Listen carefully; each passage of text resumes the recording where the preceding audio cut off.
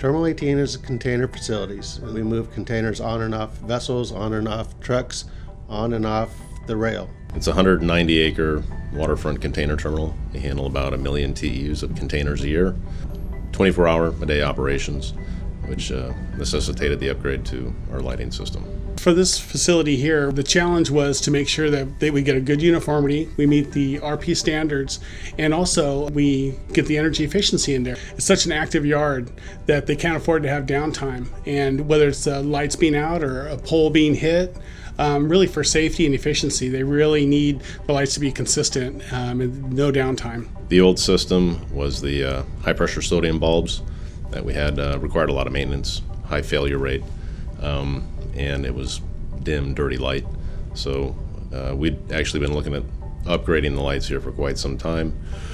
We did a lot of homework. We looked at light emitting plasma, and then as the LED technology was improving tenfold every year just about, we saw that it was time to take advantage of that.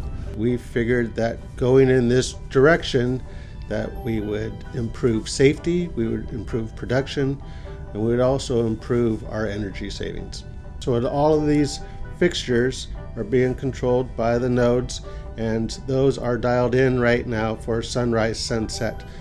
Based upon the software program that we have, we can control those now just from a computer. Before that process, our guards would go pole by pole turning lights on, and that was quite a process. Also with that high pressure sodium, they need to warm up to really get illumination. Now it's instantaneous, both off and on. Yeah, they went with our HMLED3, our high-mast light fixture, and they went with the package 3, which is not our highest package, but it gave them the fewest amount of fixtures with the best uniformity and also the best payback.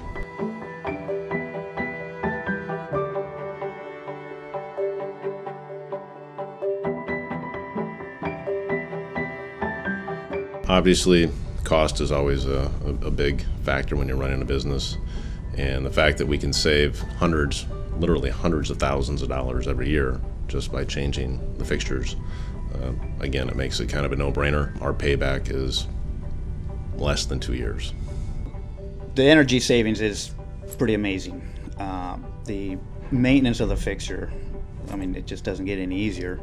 And I know it's a lot of money up front, but like Dan said, you're going to be making your money back in 2 years. And if you're going to be at a terminal for a long time, you might as well just do it because it'll be paid for. It is absolutely beautiful. It's almost daylight.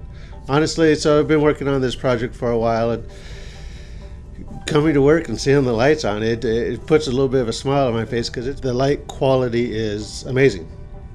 Really, there's no real reason to wait. The LEDs have come a long way as far as efficiency and also the cost of installation and the cost of maintenance. Everything plays into the actual cost of ownership of the fixtures themselves.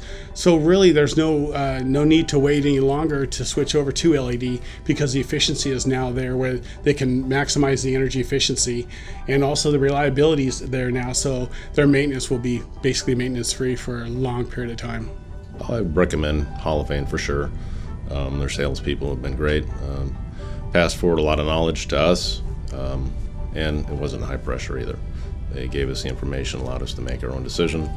But the fact that they have installations elsewhere in other port facilities, people that I know there, I've been able to talk to them as well and get good, honest feedback. So the product is very reliable, and made the decisions easy.